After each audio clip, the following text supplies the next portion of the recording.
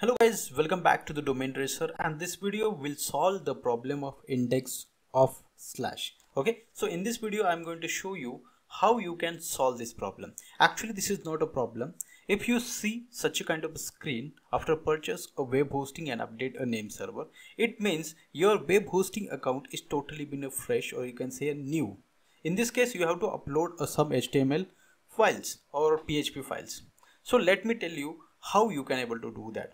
Okay, watch this video. In this video I'm going to show you some additional informations like how to install WordPress, FTP account, email accounts and all. Everything you will get in a very short period of time. So watch this video. Before that, please subscribe to this channel to get videos on your request. Here, first log in into your DomainRacer account, and from services click on my services. Open a service. Just scroll down and from the right side you will find the login to cPanel option.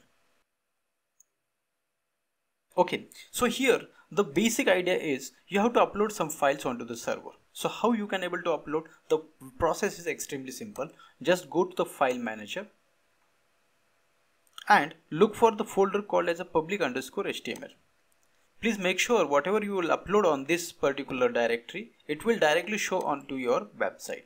So in this case, if you upload an index.html or index.php file, it will directly show the data of index file. So I will tell you how you can able to do that.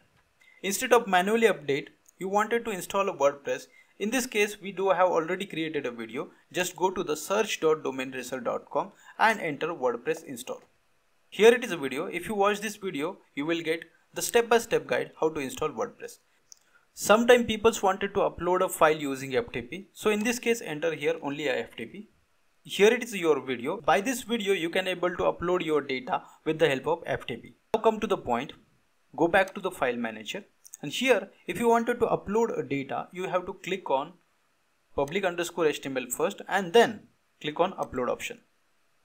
For the demonstration purpose, I had created a file called as index.html and index.php. First, see what happens if you upload index.html file. Before that, I will just make a copy of this and paste here and rename this. I rename this to something like India. Okay. Now for the demonstration purpose, I will upload this file here. Just drag and drop. Okay. So file has uploaded successfully. It is giving you a green bar. Now refresh this. You can see that our india.html file has been uploaded here. Now similarly we will do the upload of this. So in this case we have uploaded index.html file. Just refresh it. You can able to see that directly index.html file has been ran. So in this case we have getting a message that welcome to index.html file. Now we will test for a PHP one, index.php. Now refresh it. You can see that if your cPanel or your public_html has a two different indexed files, that HTML and PHP, it will give a priority to PHP and then later on HTML. So in this case, we had shown you how you can able to upload your files onto the server and you can able to remove this error.